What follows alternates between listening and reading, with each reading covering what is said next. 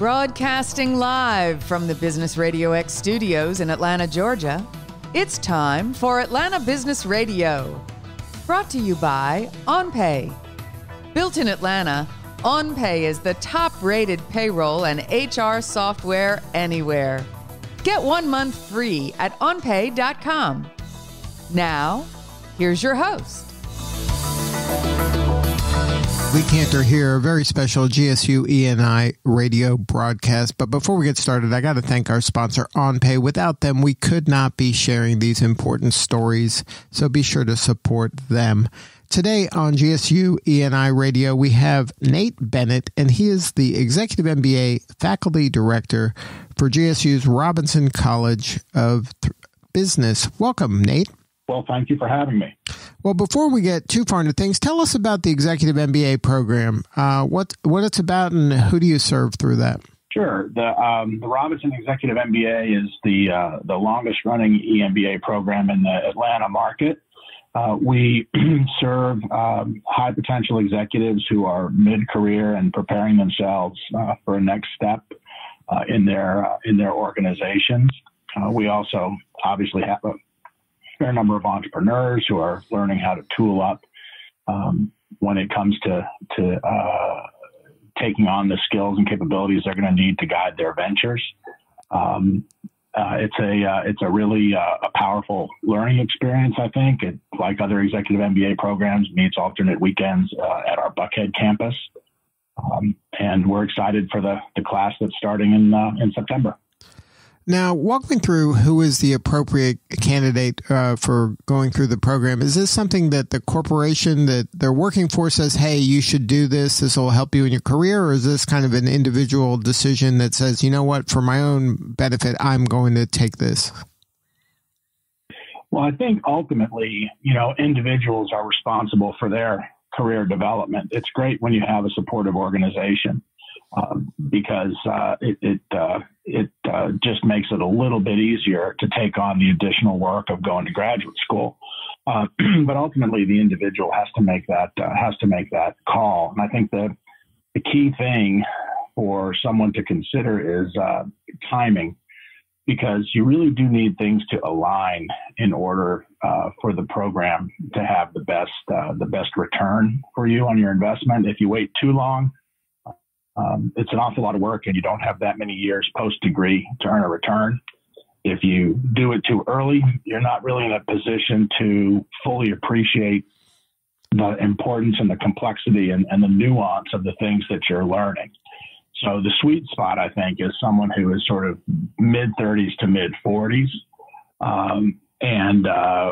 There are generally two reasons to go. One is because you're trying to create an inflection point in your career trajectory. The other is that you really want to change verticals. So maybe you've come up in sales and you really want to get into operations, for example. The MBA is a great program to help prepare you to make that sort of a move as well. Well, as the faculty director, is there a difference in someone who is teaching the person that maybe kind of gone through a work experience for 10 years or so, or 15 years, even I guess in some cases 20 years, as opposed to the young person right out of high school? Absolutely. I think the teaching is really challenging because we're tested by our students every class. I think fundamentally the difference is that, people use the expression sage on the stage for teaching undergraduate and early career people, where the professor is sort of expected to be the fountain of knowledge at the front of the classroom, filling up these empty vessels that sit in the various seats in the classroom. For executive teaching, you're really much more of a conductor, right? You have experienced people who bring a lot to the classroom, and your job isn't so much pouring knowledge into them. They have a lot of knowledge. Your job is to sort of help them harmonize all the experience that they bring with what we know from research on organizations to create a deeper understanding of why things go the way they do, whether it's in finance or marketing or leadership. So then most of your faculty that are teaching at the executive MBA level, they are people that have current careers, or this is something they've kind of retired and now this is their way of serving kind of the folks that help them along the way? It's a mix. We have some faculty who teach in the program who are practitioners and have current businesses. We have some faculty who are master teachers who have been at Robinson for a long time. And we have some faculty who are really at the cutting edge of research and developing new knowledge in areas. For example, data science, is an area where having somebody who's really helping create our understanding of how to make sense out of big data is really valuable. So it's a mix. Now, how has the program kind of handled the pandemic? Is this something that affected your students? I know young people that were going to college, like all of a sudden it's online. There's all these changes. Did that have similar impact to the executive MBA program? Well, yeah, I think it's been hard to find an industry that hasn't been impacted by the pandemic. Obviously, in March, we made a quick pivot to online teaching, both at the graduate and undergraduate levels.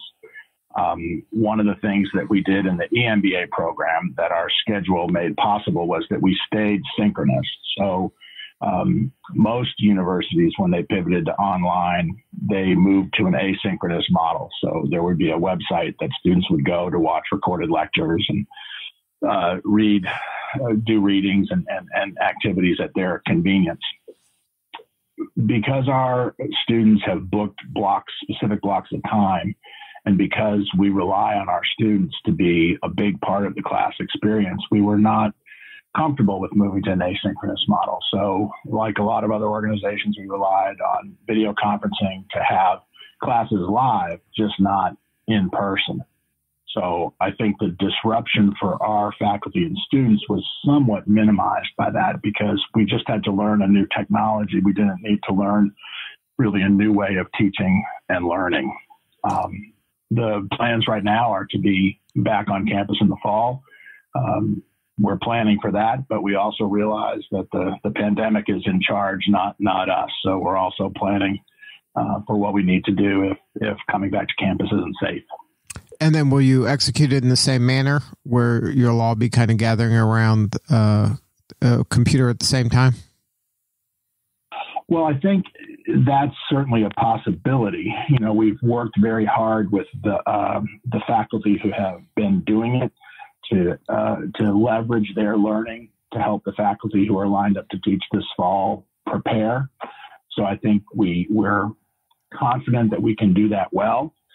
But we also think that, it's possible that perhaps some opportunities to gather will be possible, just perhaps not other opportunities. So we're trying to very much stay agile, not get too locked into anything, because what we want to be as in person as we can safely be is what it boils down to. And so that may suggest that there's an in-between that we can find a way to occupy. Now, how many people are in a cohort typically? Is this hundreds of people or is it dozens? Like, what is the kind of the amount of folks that are kind of working through this? Yeah, it's I guess it would be dozens to use your scale there. Mid 30s to mid 40s is a typical class size for us. And then do they all work as kind of together? They all, like, once they start, then they're going to finish together? Yes, it's a cohorted program. So everyone starts in the fall of year one, and then graduates in January a year and a half. Or finishes their studies in January a year and a half later. And then, do you have any advice for the folks that are going through this pandemic and it's impacted their career? And then, they might have thought they were on one trajectory, and now, like you said, this virus is going at its own pace. But what things can they control in terms of kind of taking their career to another level despite this pandemic?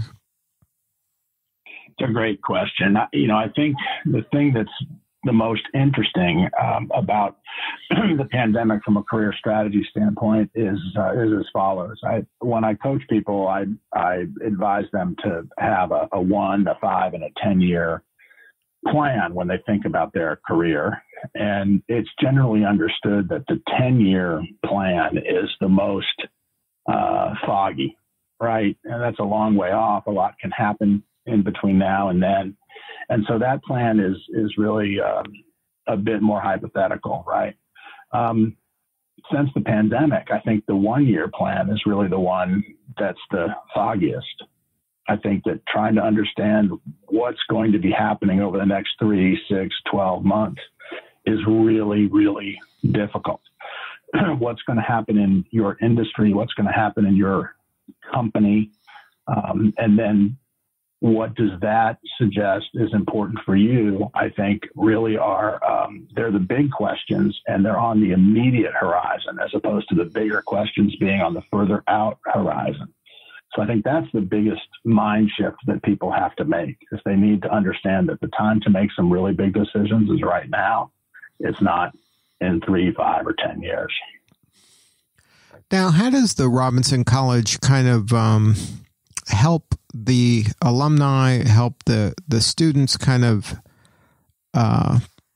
bring out the most value out of going through this program? I would imagine, like you mentioned, it's a cohort. So there's 30 people in there with you. Those 30, I would hope, would become part of your network as you move forward, as everybody progresses in their career, that everybody's kind of watching each other's back as their careers kind of evolve.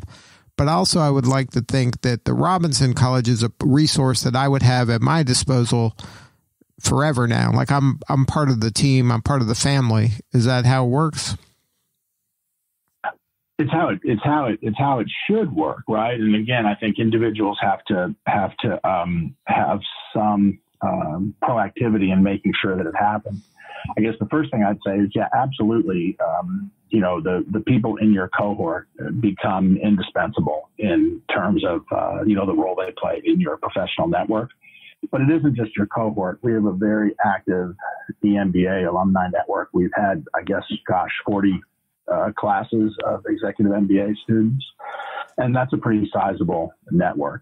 In addition, we want our students, our EMBA students, to feel part of the Robinson Alumni Network, and that's 70,000 strong. So we have a massive alumni network, and we work very hard to try to make sure that people get plugged into it. That's sort of at one level. I think the most important thing we do in the EMBA program specifically is that we've got a very customized, individualized leadership coaching experience that lasts the entire program. And so there isn't a month that goes by that you're not being coached, encouraged, prodded to be thinking about, what is your plan for leveraging what you're getting out of this program, both in terms of how are you going to be a more effective executive when you go back to work on Monday after class weekend, but also what are you going to try and do with this degree once you finish? So we make a huge investment in that individual coaching. I think that's a real value to our students. Now, what's a resource that you kind of maybe deal with every day that you're like, man, why aren't these students taking advantage of this? It's right here. You mentioned personal accountability. You mentioned being proactive, but what's something that's maybe at their disposal that you don't feel that they're leveraging enough? Well, one thing that I would like to see more of the students leverage is this online course that we've built to help people strategize around resetting their career strategy in the face of the pandemic. So when things began to come apart, I guess, in late February, early March, we recognized that we were going to have a lot of alumni who were hurting. Some would be out of work, and others would just be stalled because of what was going on in their industry. So we built a free online course that guides alumni through a very structured process of resetting their career strategy. The course has been popular. We've expanded it so that it's now available to all Georgia State alumni, not just Robinson alumni. It's a really valuable resource. We've had, 300-400 people take the course, but I would love to see more people take advantage of that. I think that's the thing I'd say. And it isn't so much that they haven't taken advantage of it. They just may have only seen something fly by in a spam email that they didn't really pay attention to. But perhaps you'll be helpful in getting the word out that this is available to folks. Now, what is it? Where can they find the course? If they go to the Alumni Association webpage, they will find a link to it there. That's the easiest way. Now, is there any kind of resources that you offer that kind of provides maybe networking or connecting? Like you mentioned, this vast alumni network. Is it easy for an alumni to tap into that, to go there, search, find people that might be useful to know and connect with? It really is the case that LinkedIn does that about as well as any other resource. And so we encourage people to take full advantage of LinkedIn. What needs to be remembered all the time is that networking, it really isn't necessarily about the first person you contact being the one who can help you, but it's that first person knowing someone to refer you to, who knows someone to refer you to, who then can be the one who helps you. And so it requires, persistence and patience, and you can't just get frustrated because your initial query doesn't get you to who you want. So, but you have to have kind of a system and kind of relentlessly attack this if you want to kind of work the network, right? Yeah, and it's become a little bit more challenging in this now remote world that we're operating in, right? You can't join a club and go to its monthly breakfast meeting, the way you could 6 months ago. But the other thing, the plus side of it is that you can actually really be a whole lot more efficient, right? If you wanted to go to a networking event, you're going to spend 45 minutes in Atlanta traffic getting there. You're going to spend an hour at the event. You might have a meaningful conversation with 2 or 3 people because you're going to have a few minutes before the program and a few minutes after the program. And then you can spend 45 minutes getting home. So before you know it, you will have invested 3 hours to have 2 or 3 conversations, of which one might yield something. Think how many connections you can make in 3 hours on LinkedIn. Right. And it's not just in your local area, it's a world. You have the world at your disposal. Absolutely. And I think you're making a really important point there. As more and more companies begin to question co-locating everybody at a central office, it really changes the scope of a job search, right? You don't have to move to Silicon Valley to have a job with a Silicon Valley company, right? And so now suddenly all kinds of opportunities are available. Of course, it's also the case that all of a sudden the numbers of people competing for those opportunities has gone up because no one else is geographically restricted either. It really speaks to the importance of making sure you're continually investing in yourself to make sure that you don't lose your competitive edge in the labor market. Well, if somebody wants to invest in themselves and get involved in this executive MBA program, what are the coordinates? What's the website? Robinson.gsu/EMBA will get you to our website. Right. So Robinson.gsu.edu/EMBA. Good stuff, Nate. Well, thank you so much for sharing your story. You're doing important work, and we appreciate you. I appreciate the chance for the conversation and to talk a little bit about what we've got going on at Robinson. Thank you for that. Sure. All right. This is Lee Cantor. We'll see you all next time on GSU E&I Radio. And before we go, thank you again to OnPay. We could not be sharing these stories without them, so please support OnPay at onpay.com. Today's episode of Atlanta Business Radio is brought to you by OnPay. Built in Atlanta, OnPay is the top-rated payroll and HR software anywhere. Get 1 month free at onpay.com.